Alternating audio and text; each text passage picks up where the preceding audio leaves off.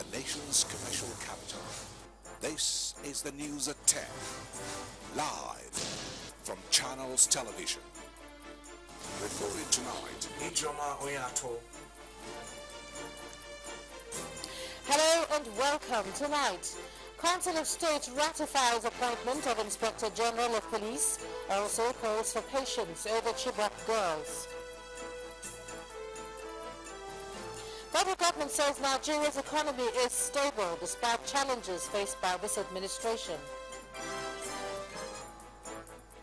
Synagogue church building collapse inquest to continue as Federal High Court Lagos rejects suit to stop sitting. And Ukraine's president orders military reinforcement in key cities to forestall rebel offensive. And on business news tonight, Nigeria's membership in World Federation of Exchanges to give access to more foreign portfolios.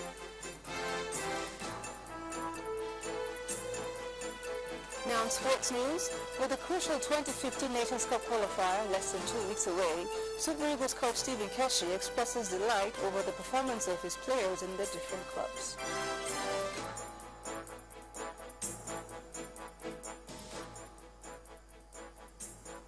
Four former leaders, General Yakubu Gowon, Alhaji Shehu Shagari, Chief Ernest Shonekon, and Chief Olusegun Obasanjo, were former heads of state who rallied around President Goodluck Jonathan today for the National Council of State meeting. During the meeting, the new Inspector General of Police was confirmed, and Nigerians were asked to be patient as efforts are on to free the missing Chibok girls. Our correspondent Chukwuma Unepusi reports. It is the highest policy-making body in the country and should parade all past and present leaders who have the country at heart. But at the last count here, only 4 of them were in attendance in a meeting presided over by President Goodluck Jonathan. The first subject matter, as briefed by the Akwa Ibom State Governor, centered on the confirmation that Nigeria is now Ebola-free. The Council also advised that Nigerians should not rest on their hours. They should continue to be vigilant, and then the borders should be well monitored to ensure that we do not have a second Soya visiting Nigeria. Council reviewed the report by the committee set up to investigate reports of discrimination across the states and mandated the committee to beef up the recommendations of sanctions against anyone that is working against the unity of the country in any guise. And on the update on the Chibok girls, discussions are ongoing. What came out from the National Security Advisor's briefing was the fact that the president will do everything possible to ensure the release of those young girls and to ensure the protection of lives and properties. The major players in the National Council of State took their leave one after the other, while the Police Service Council reconvened to confirm the appointment of Mr. Suleiman Abba as the Inspector General of Police. The Council was unanimous that the acting IG be confirmed as a substantive IG, and the President was accordingly advised, and the President accepted the advice and appointed Suleiman Abba as the substantive IG of Police. We also recognize that police alone won't be able to secure lives and property. They will need the cooperation and collaboration of every Nigeria. When it comes to issues of security, all of us should be seen as activists. The Council was said to have agreed that 1% of the federal allocation accruing to the states should be set aside for the funding of the Nigeria Police to equip them for the discharge of their duties, which includes the protection of lives and property of Nigerians. Chukwuma Unepusi, Channels Television News.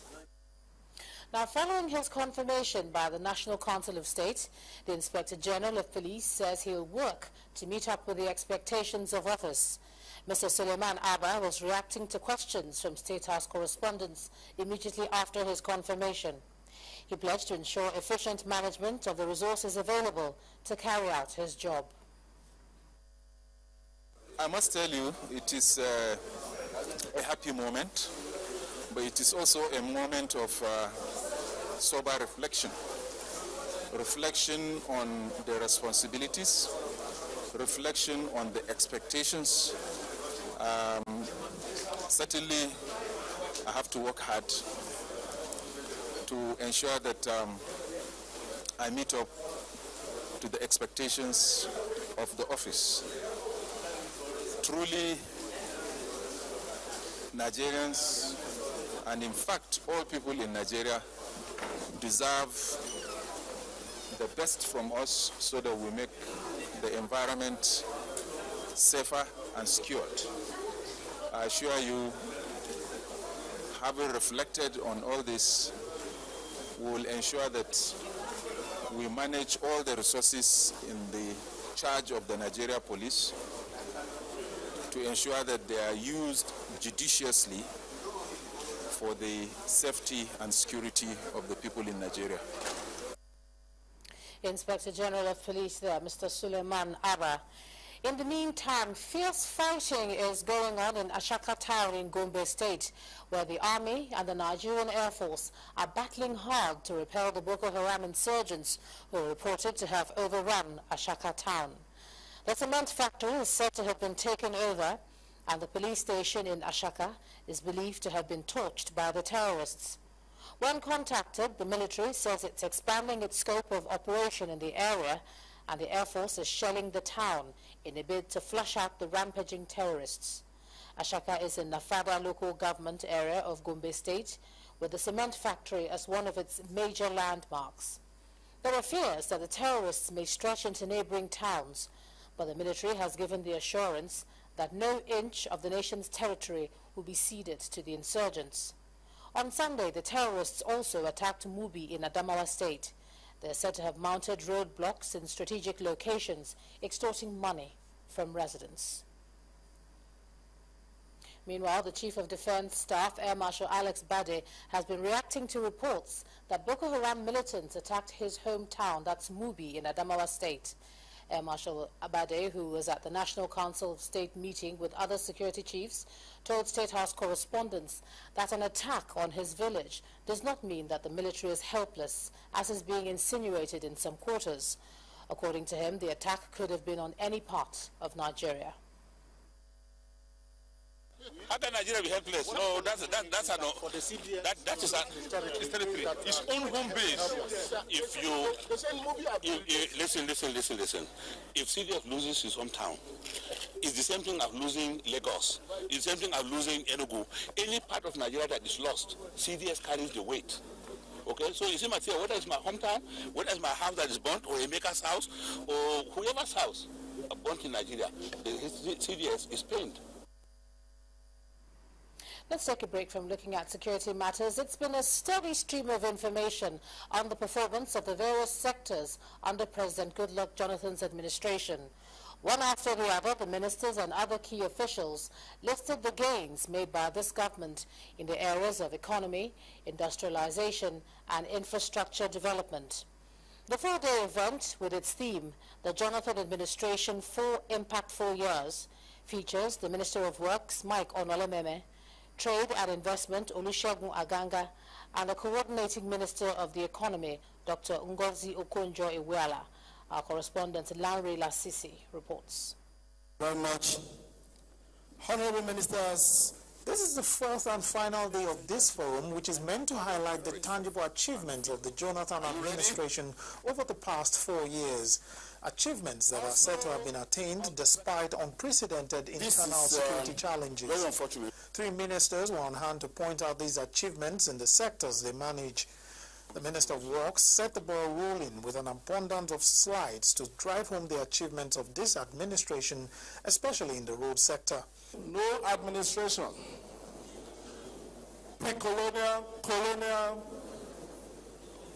or in the past 50 years, have made the kind of giant steps that the administration of President Goodluck Jonathan has recorded in the road sector. As at 2011, we have a little over 4,000 kilometers of road that you could describe as being in fair condition. But 3 years on, today we have about 25,000 kilometers of federal road in fair condition. He was immediately followed by the Minister of Industry, Trade and Investment, Olusegun Aganga.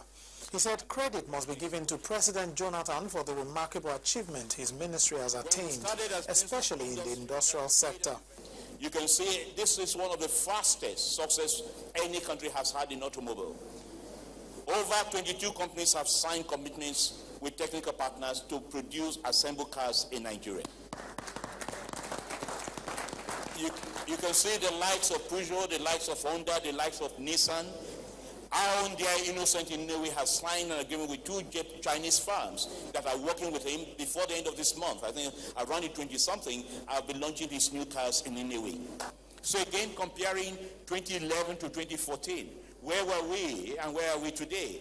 Is President Goodluck Jonathan actually working? Are his ministers working? Here's the answer again. Did we have a national sugar plan in 2011? No. Now we do. The number of jobs in the sugar industry then, 3,850. Today, we're looking at 180,000 plus. Investment in sugar cane, of course, was about 100 million then. Now we're talking about $3.2 billion. It wasn't time for the coordinating Minister of the Economy and the Minister of Finance to take to the podium. She tied together the contributions of her fellow ministers and how their work has positively impacted on the Nigerian economy. All these despite very clear challenges. Yes, we face challenges in the economy, the challenges of unemployment, the challenges of exclusion, the challenges of job creation. But the point we want to make is that for the past 3 to 4 years, what you have heard from my colleagues today show that this administration under the president is facing up to those challenges and is trying to tackle them one by one. And if we remain resolute, we will be able to finish tackling all these challenges, from security to creation of employment to running the economy to making sure that every Nigerian is able to say, yes, I can stand on my own 2 feet. As this forum ends, the message is clear. This administration under President Goodluck Jonathan has done a lot, and it has tangible achievements to its credit. Achievements which it believes will convince those who believe otherwise. Lanre Lasese, God bless Channels Television News. In part 2, after the break, Kwara governor gets endorsement for 2nd term, promises the people a better deal. That's in a moment. Join us again.